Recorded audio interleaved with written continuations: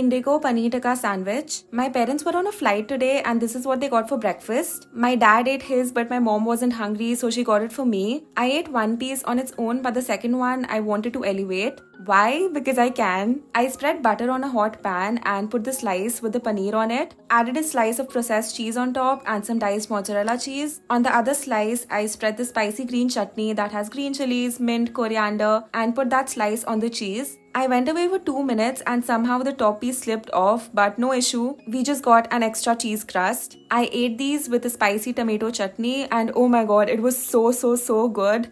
So you can make this if you have an extra.